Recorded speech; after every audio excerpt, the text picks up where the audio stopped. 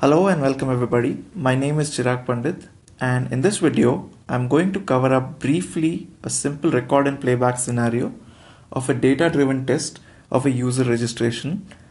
This is a follow-up video of my earlier video tutorial. If you have not watched the earlier video tutorial, I suggest you to go through that once and come back to in this video. So what I'll do in this tutorial is I'll register one of these users in OpenCart. What OpenCart is, it is an online web application which I have locally hosted in my PHP server with MySQL. So you don't need to cover up that part. So you can at least go to demo.opencart.com, and once that web application launches in, you click on My Accounts and you click on Register, and this will take you to the register account page, and you fill in all these details: first name, last name, email. And once you fill in all these details, you click on the privacy policy and check that checkbox and click on continue. Once you continue, and if the entire user data is correct and validated, you will be given a success page and it will show your account has been created. So our test here is to validate whether this message comes in once we have entered in all the details there. And to just briefly summarize into a manual test case, this is how it would look like. Verify a user is getting registered once we have entered in all the details.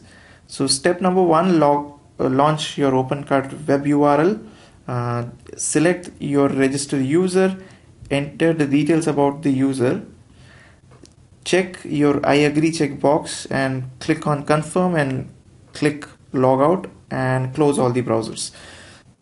So let's jump right back in Openscript.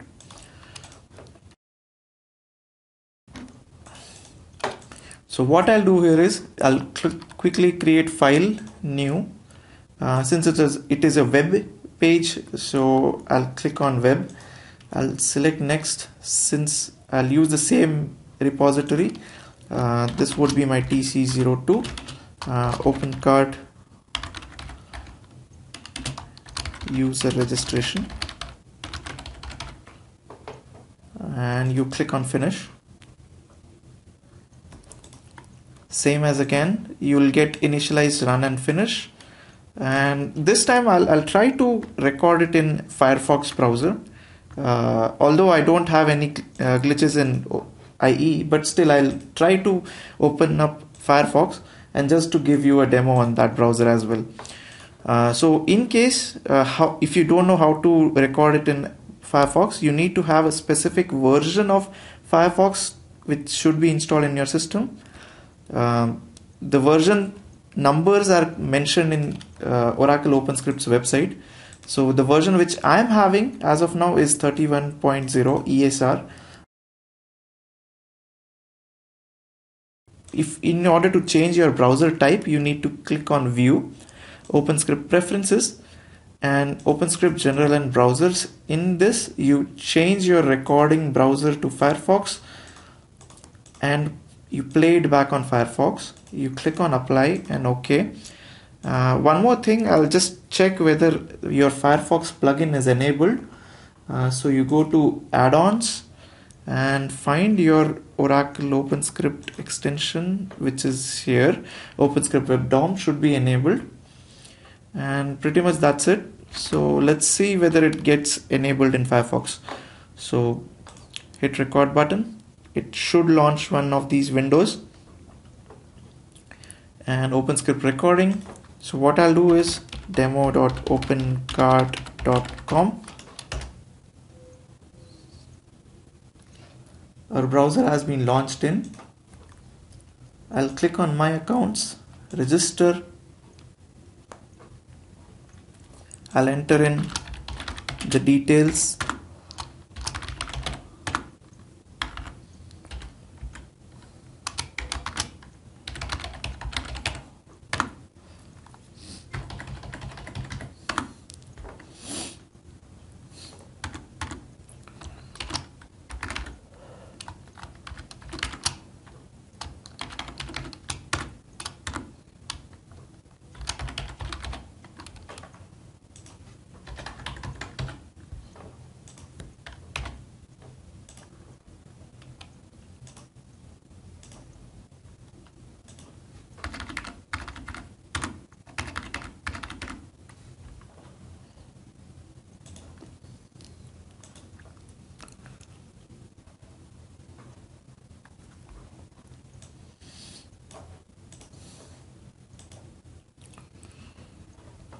So yeah, our account has been created.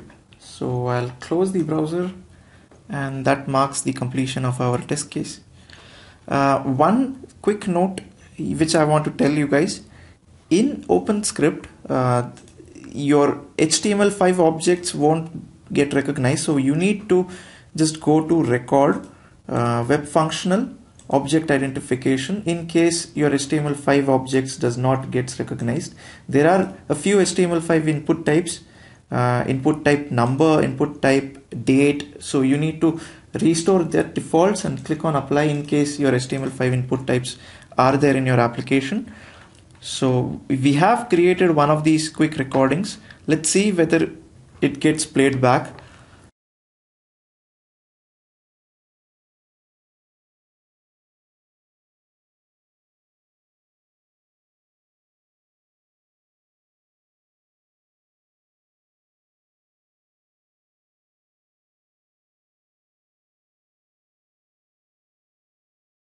It launched OpenCard. Click on register. Feed in your details.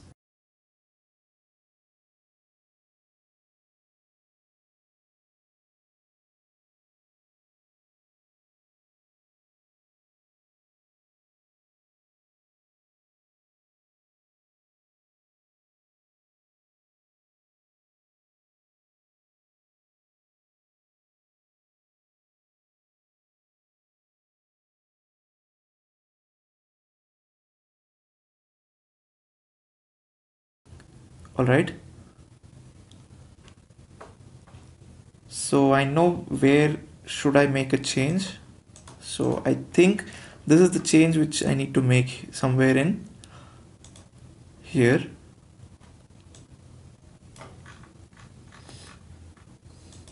So what I'll do here is I'll try to just bring in some randomness in our email such that every time it changes that user email and generates a new user email.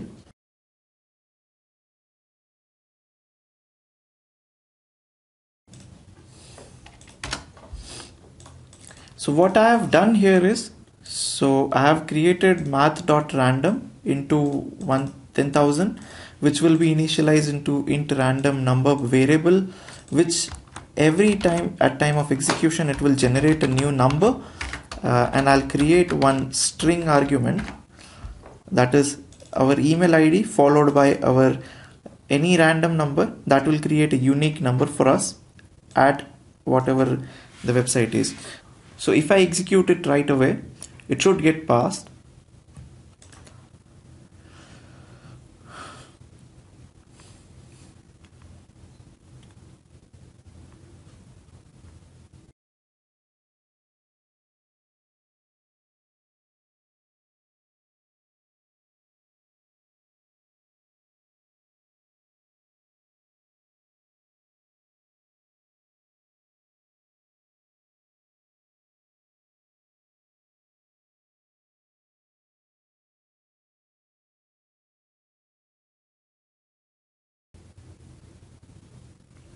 If you look at the email here, it is some random number followed by our email ID.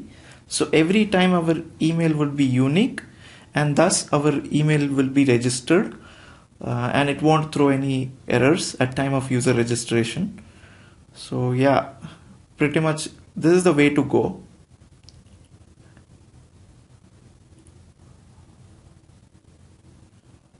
Yes, our account has been created. So what we'll do here is we'll close the browser and we'll return back to our test.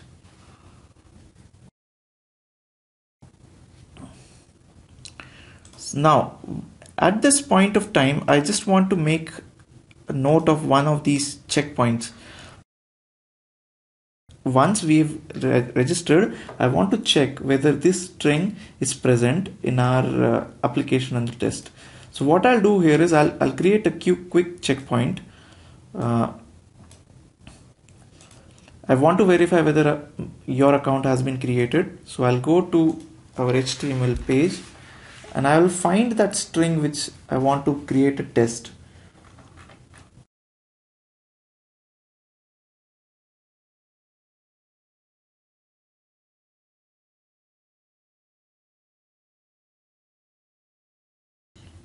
Congratulations, your new account has been successfully created.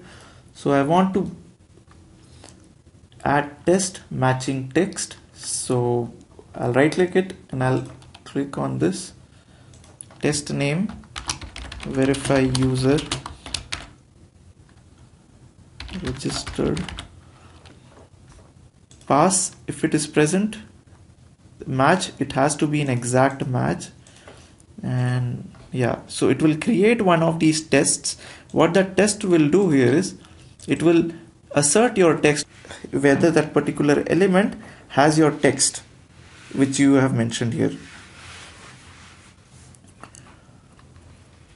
So the next time when you execute your test case, again this will be matched, and once this is matched, your test case will be considered as passed. So yes, pretty much that completes up our test recording for one of these tests.